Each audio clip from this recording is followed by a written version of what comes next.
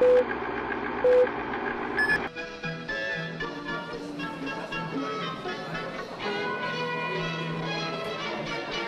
morning, class. My name is Mr. Seegers. I do hope that you have turned in your parental permission slips in order to attend this class. This class is SECS education. SECS stands for Slipping, Examples, Causes, and Solutions. Let's begin class now. First, we will look at some examples. And we'll look at examples first of 3 things that tell you that you have an AR slipping problem.